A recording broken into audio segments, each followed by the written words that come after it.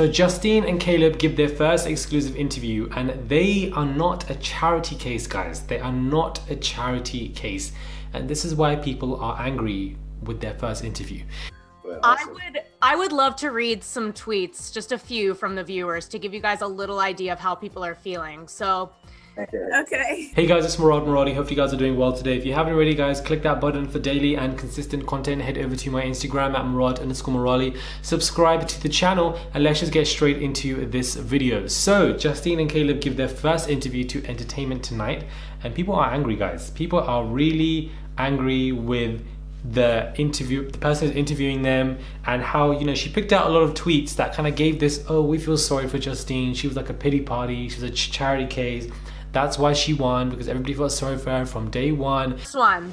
Justine went from being no one's option to being Caleb's only option, and I can't think of any couple more deserving. We have never seen Black love like this on a reality. Look at Justine, we see ourselves, we see the women, we see the history of her love life and the struggles in dating she's faced as a dark-skinned woman. We understand her tears and her pain. And it's like, yes, that could be a plausible answer, but the issue that people have is, and the issue that I have is, it's not the only answer. What people don't understand, it seems, is that Justine was unproblematic. I hate that word so much, because everybody is problematic, because nobody is perfect. So I don't mean by the fact that she's perfect, but I feel like she had no problems in the issue, no problems in the villa, sorry, in comparison to the other girls.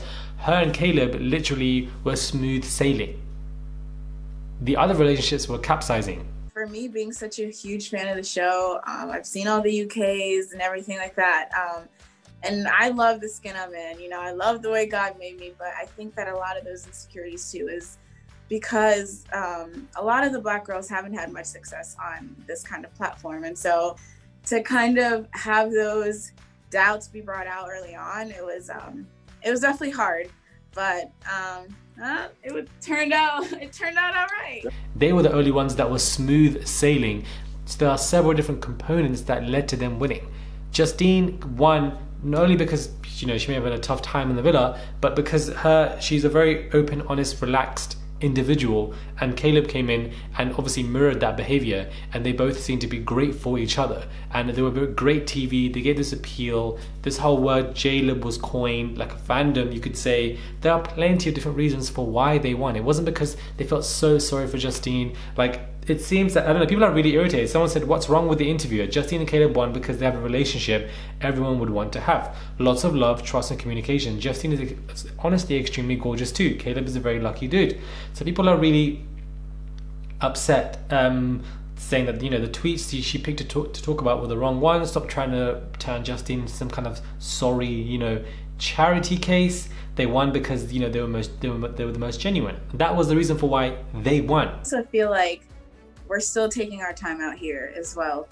We didn't let, I don't know, like winning and just make it to the end, like change anything between us. Yeah, we're already talking about that right now. We'll probably see each other in a couple weeks, and we'll keep seeing each other until we can figure out a way to like be in the same place, or at least in the same vicinity.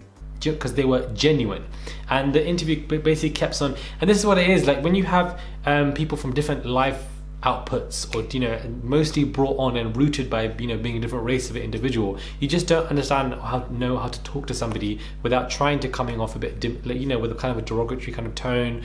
And I don't think it's intentional. It's just your life is so different that you just don't know. You don't have that input. You don't have that understanding, which is why, you know, you normally should have people who are interviewing you who are probably the same race as you, because then you're able to understand each other a little bit better.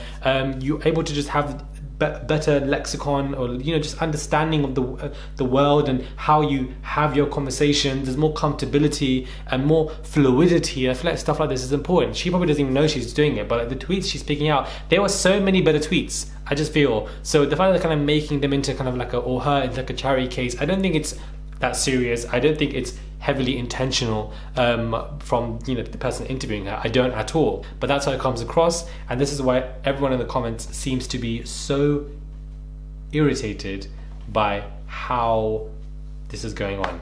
But I thought I'd get into it, guys. They talk about their journey in the interview. They talk about, you know, I like how Caleb said that, you know, he can't speak from a dark-skinned person's perspective, because that's not who he is, and that in itself I feel like is a very intellectual perspective. If you don't know how to speak from somebody's position, which most people don't speak for somebody. don't dictate somebody's experiences. You can echo support for people.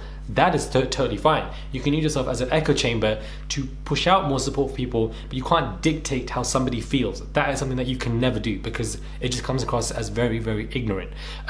So I'm glad that he was able to come from that perspective and talk about that. They just, you know, seem to be a very wholesome couple.